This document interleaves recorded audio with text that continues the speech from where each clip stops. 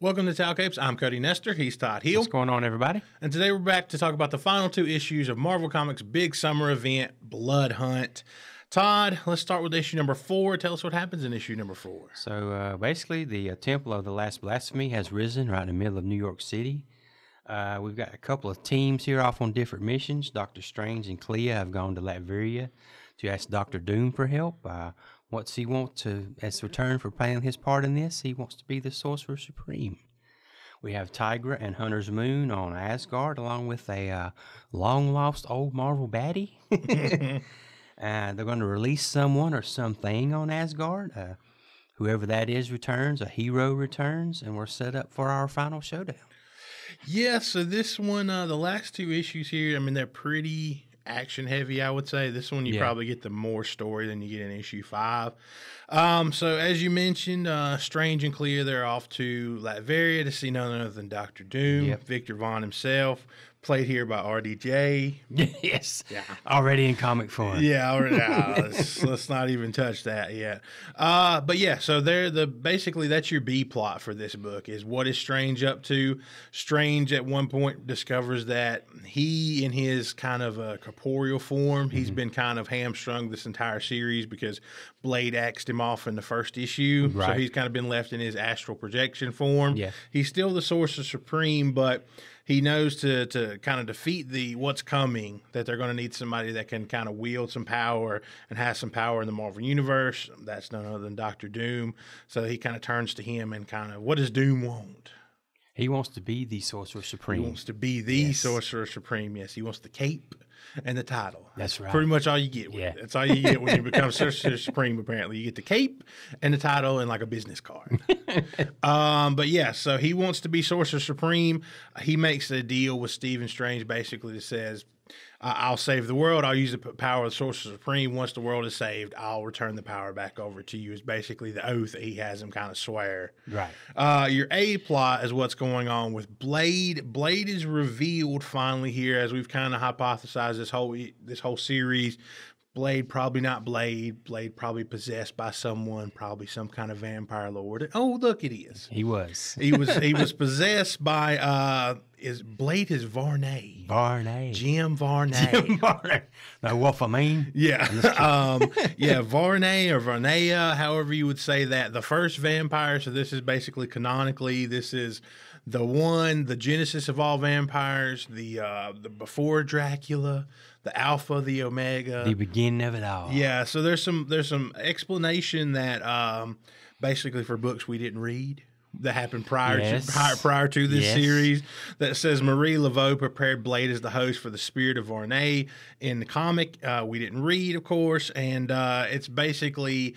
It seems like I think Dracula says this is like the second attempt at one point to like capture Blade. I think so. Yeah. It was unsuccessful the first time that Varney or Varnea tried to do this, and successful the second time. So, what did you think about the reveal? And it comes pretty quickly and pretty nonchalantly because Blade and Black Panther and the Blood Coven are just walking, and Black Panther's like, "You're not Blade, are you? You're not Blade, are you?" And I'm just like, that's.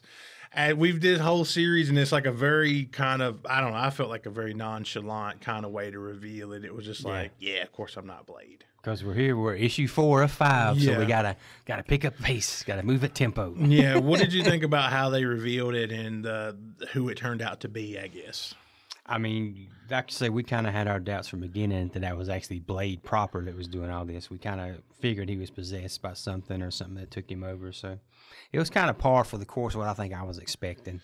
Yeah, it's kind of the explanation here, too, that just kind of for Varney or Varnea's backstory, apparently was an Atlantean wizard king who turned himself into a vampire, basically creating the concept of vampires themselves. So, like, it's kind of shown that they've kind of, like, channeled some dark forces, and they were fucking around to see what they could find out. And in doing so, they fucked around and found out that I can create vampires. Right. And the concept of being a vampire.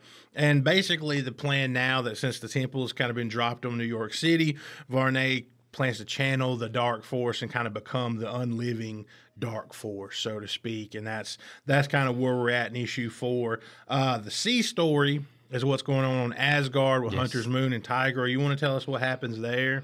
So they're on Asgard, and they're going to a vault, and they're trying to free someone, but they both say they don't have the power to do it, but they've brought along somebody who does, and it's an old Marvel villain called the Wrecker. Yeah. And he's got an Asgardian crowbar. I think he makes the comment, what better way to break into an Asgardian prison than with an Asgardian crowbar? Yeah.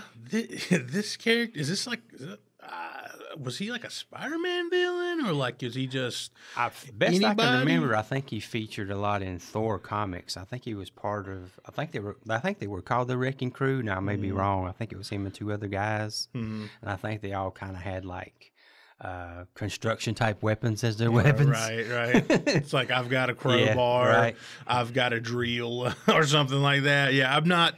When I saw it on the page, I was like, oh, all right. Yeah. I was like, I don't really know who this is. Yeah. And I'm like, all right, he's got an Asgardian crowbar, I guess. I don't know a lot about him. I was aware who he was, but like I say, I don't think he's showed up in a while. But I don't keep up with modern stuff, so I don't even know who they let free was on Asgard to begin with, but they actually released the Spirit of the Moon Knight, Khonshu. Yeah, Khonshu. So basically, Khonshu, they release Khonshu, and he kind of like puts his dead army forces basically across the planet, trying to basically that's the army that they needed to go up against the Dark Army. The Dark Army, the vampire army here across the earth. And who's leading it? It's also the resurrected Khonshu's resurrected son, so to speak, Moon Knight. Moon Knight, yes. With a different costume than I've traditionally seen. I thought it was a really cool design. Looked nice for Moon Knight. So now we've got an army of dead and an army of undead, I guess, something like that. Getting ready to go down. Getting ready to take the fight to each other here across the planet. And then we've got kind of two teases for what's to come. In some of our ending panels, we get Black Panther. He's finally removed the spike that's been implanted and impaled in Thor's head since like issue 1 of this series, kind of freeing the God of Thunder finally. And then we get a tease of kind of what's next. Avengers versus Jim Varney. The Blood Coven coming next issue, another rematch of the Blood Coven and the Avengers. Yep. That's kind of our tease. Overall, again, there's not. We're kind of down to the nitty gritty, so there's not a lot of reveals here. Like you get the one big reveal, you get your backstory, and you get you set up for issue 5. It's just kind of putting the puzzle pieces in place. Right, yeah. So what did you think? Give me your review score and your final thoughts here for issue 4 before we get to 5. Honestly, I think I'm going to go a 7 here. I thought it was a good issue. Like you mentioned, we're just kind of putting our final pawns and pieces together, getting the battle set up. It's going to come this centerless thing in issue 5. I think anytime you can dust off an old Marvel villain like the Wrecker, I'm all for stuff like that. So I thought it was a pretty decent issue. Did you watch it, Todd? I watched it in my head movies. Yeah, he had an audio book version of it. It was read to him by his doctor. Yes. So I'm gonna go with a 6 here. I think it was decent, kind of sticking within the realm of what we've seen so far. The tease of Doom becoming a player was something that interested me. Obvious, another showdown with the Avengers and the Blood Coven, and now this kind of unliving, force for the Darkhold, and all that kind of stuff that Varney is trying to do. So like all that, like it's good setup. Again, I think the hope is that this one is another kind of setup to where we get something even stronger in the finale, which we'll talk about in a second. So I felt this was kind of decent. There's a little bit of like prior knowledge you need. You don't have to have it, but there's a little bit of prior knowledge in the whole Marie Laveau and trying to possess Blade at some point, and like that's for us. You're like, okay, it's for referring us to tie-ins. Yeah, or tie-ins. I think this is. I don't even know if this was tie-ins. I think it was in one of Blade's series. Or something, I think this was probably pre-Blood Hunt. I think actually there's another referenced book in issue 5, and I think this was like a long time ago type. Yeah. Kind of. This is like pre-Blood Hunt type of information. Yeah, I think it was Thor's first battle with Varney. I think something like that. And it's like so a little bit of prior knowledge would help you here. Again, I didn't know who Varney was, Varnea, however you would say it. But there's good teases here. You don't. It's a setup issue. It's everything. Your pieces are arranged on the board. Now you want to see how they kind of how they kind of fall into place, and who can win the chess game here. Basically, at the end of it, kind of moving on to issue 5. So, tell us what happens in issue 5, Todd. So this is it. This is the final showdown. You got the Avengers. You got Khonshu, his minions, Moon Knight, Spider-Man, Blade's daughter, Dracula. They all show back up to battle with Varney. You got Varney, his dark forces, the Blood Coven. Doom has now accepted the mantle of the Sorcerer Supreme.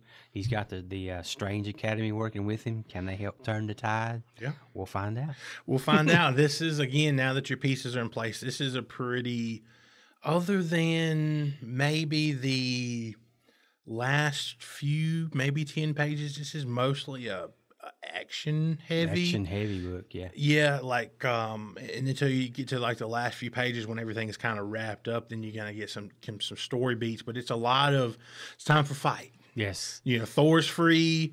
He's going at some of the Blood Coven. The Avengers are showing up, as you mentioned. Brielle, Miles Morales, Spider-Man. Everybody's kind of showing up all in one place.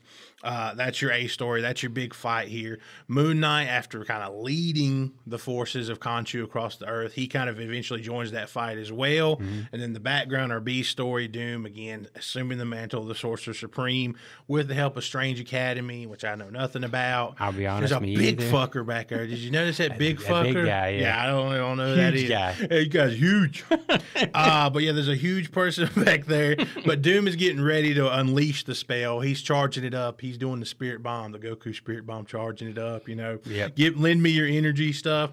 But Bloodline, Brielle still kind of has a part to play here, as kind of Dracula has kind of foretold through this whole thing. The only way to stop Blade is as a part of his bloodline, and the only part of his bloodline is Brielle, his daughter bloodline. So she goes for the old killing stroke and the stab to Blade, and not so much. Doesn't work out. Seems like Varney is too strong. His possession has been Blade has kind of lasted too long. But Blade / Varney, we saw earlier in the book, we figured out what had kind of happened, but for what purpose did Blade turn Miles Morales? And it seems like Miles Morales now has been turned, which makes him part of Blade's bloodline, since that's the only other vampire I guess Blade has made. Right. At this point. So that makes Miles Morales part of his bloodline, and thus so able to help bloodline Brielle strike that killing blow or that stab to Varney as well. What did you think about that little part of the storyline? The only thing that confuses me is, like, was that Blade doing that or Varney or whatever? Yeah, because back when he would have bit Miles Morales, wouldn't he have been possessed by Varney back then? I would think. I would have thought so. But then why would Varney go out of his way just to turn Miles Morales? Right. Was this slightly before the full assumption of Blade and becoming Blade? Is it something that was covered in a tie-in we missed? Perhaps that could very well be. That's the only part I didn't understand. Is like, I understand that Blade in whatever way made Miles Morales and turned him. That's what happened on that rooftop. But I would assume that was done by a prior or pre-possession Blade. Well, that would the only way it would make sense. That would be the only way it would make sense. That was a pre-turned Blade. Varney would have just killed him, you would think, or not even bothered to turn him. It's like he knew it was going to be needed or something like that. Like, Blade saw it coming somehow, but then you're like, well, if he saw it coming, why don't you just tell somebody? Like, hey, I'm about to get possessed, guy. Like, I'm gonna turn you into a vampire. You go tell the Avengers I'm about to get possessed. This old vampire spirit's gonna take me over. They're gonna blot out the sun. Tell everyone, kid. Tell everyone. So that's the first kind of problem I had here. Is like, I get that Miles was made by Blade, but why? And does it make sense that he would make him and not tell him what was going on if he had the wherewithal to make him seemingly for this purpose? True. So that's kind of my big first question of this book. We do finally get Doom. He unleashes the spell. Finally, the Spirit Bomb is charged. He unleashes the spell, which is basically to reveal the sun or reveal part of the sun to help with the battle. Right. We see Varney is expelled from Blade and captured by the Scarlet Witch, who was kind of put back in action as well once she was kind of freed from one of the Blood Coven. And Blade, after being stabbed twice by Brielle and Miles Morales, he was stabilized and able to be saved. So we don't lose Blade here. We don't lose any major characters at all in this whole series. I don't think there was a major death in this one. I mean, Strange is in his astral form. His body, I guess, was dead, but he's a mystical person. Right. He's a sorcerer, so I mean, I don't think that really counts. He'll get his body back somehow, but no real major deaths that I can remember here whatsoever, because with Thor being around, Black Panther being around, like none of that stuff stuck. Yeah. So we see here Strange and Doom. Once the day is saved, Blade is fine. Varney has been expelled. All is good. The sun is kind of creeping back out from the shadows, and now we're just back to Doom and Strange. And tell us kind of what happens there, Todd. So Dr. Strange is kind of like, well, that's it. You did your part. Give me my Eye of Agamotto back in my cloak. And right.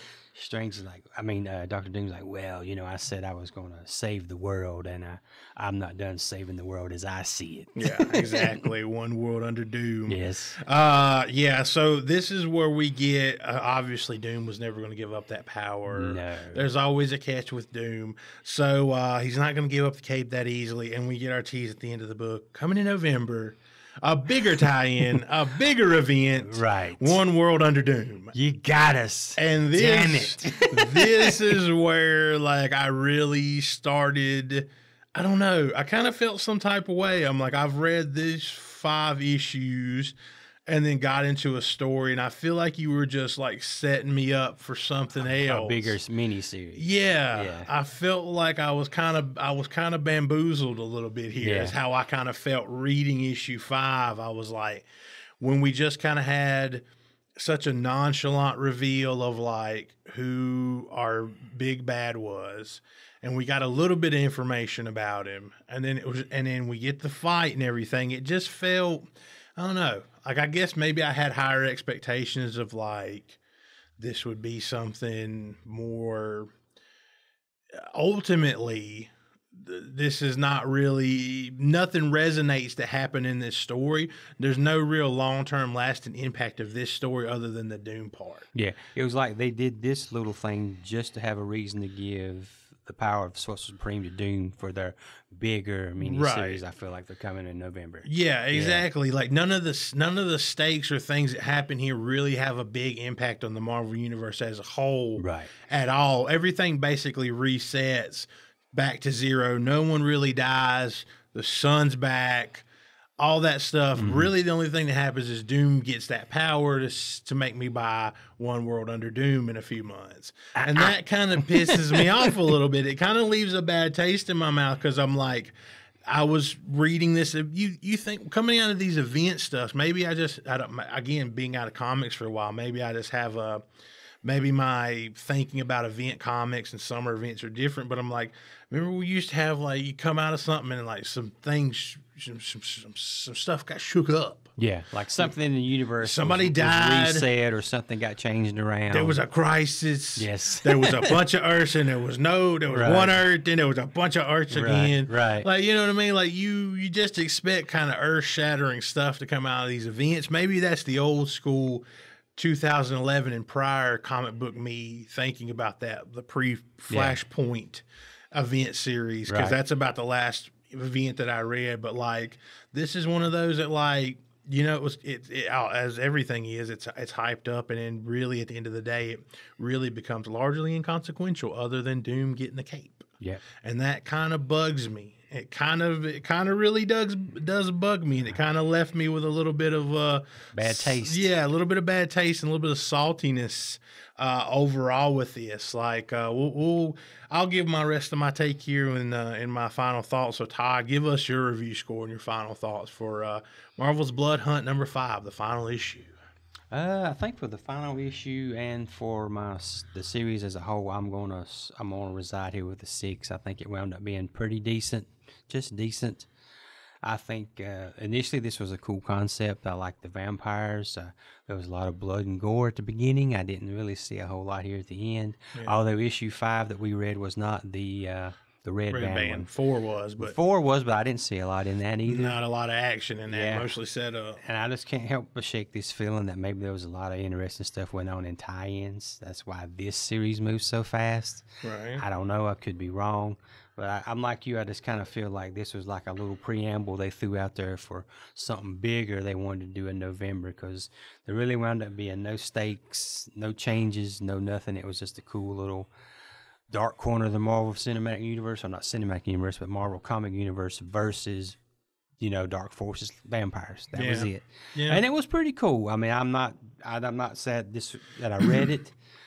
Is something I'm going to revisit in the future? Probably not. Yeah. Unless they do some kind of cool looking omnibus, maybe, but I doubt it.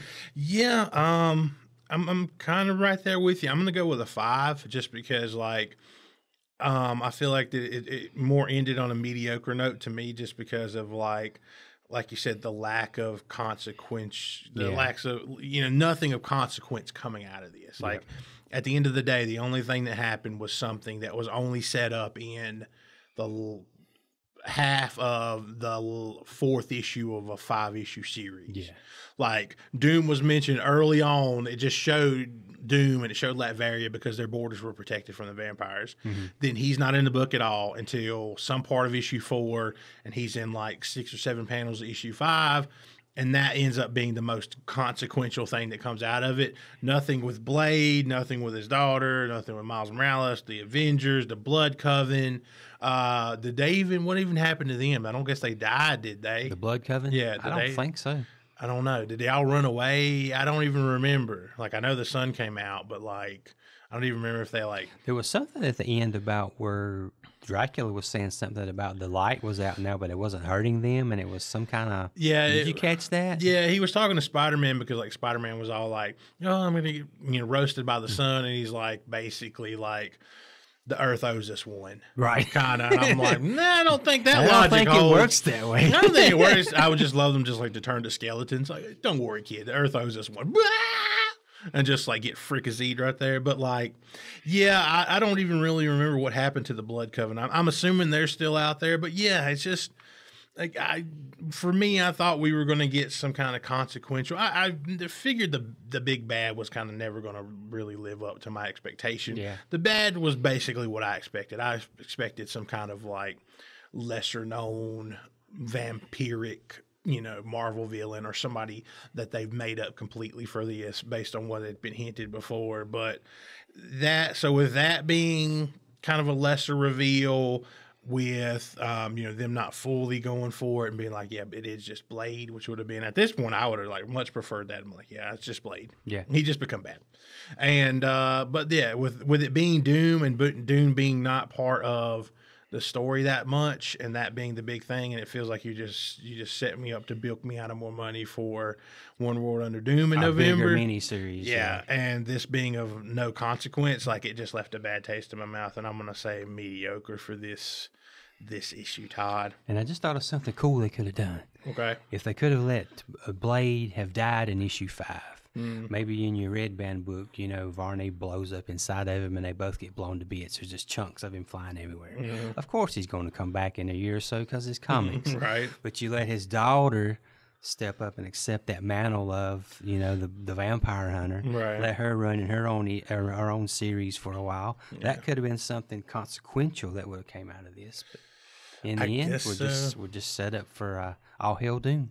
Yeah, I guess so. And maybe she will have her own series and do something while he's incapacitated for a while. But I don't know. But like that would have been better than just like what we got. And I'm like, it doesn't make me hate the whole thing, but we always kind of said this was never going to be like one of those like all-time events. No. Like where you just reference, and it was always going to fit within this vein of like decent to good. And I think it just, unfortunately, I think with it though, it's kind of slipped a little bit in my mind to like it did at the end. I for me would too. Never really see myself revisiting this. Yeah. If it had stuck the landing a little bit more, I'm like, yeah, I could see myself rereading this in 2 or 3 years or something like that. But I'm like, I have no, this can stay on the shelf. It was a really cool concept with some blood and guts. It really, look at this. Yeah. But in the end, it just kind of fizzled out. Yeah, maybe we'll come back and cover One World Under Doom if we're still around in November time. Maybe I don't know, but yeah, just a little deflating. I think is where we're both at with this. Like, would I say if people are watching this now, like, would you go again, spend money and go reread this? No, I would say pick another event book from the last 10 years that you haven't read. You'll find, throw a dart at one of them. You'll probably find one better than this one. Yeah, at the end of the day is what I would say about it. Anything else, Heel? I'm good. All right, I think we'll call it that's a wrap for this episode. If you enjoy the video, please like and subscribe. Feel free to send us an email or get in touch with us on social media. Towel Capes will return. We want to thank you so much for watching. Until next time, bye, guys. See you guys.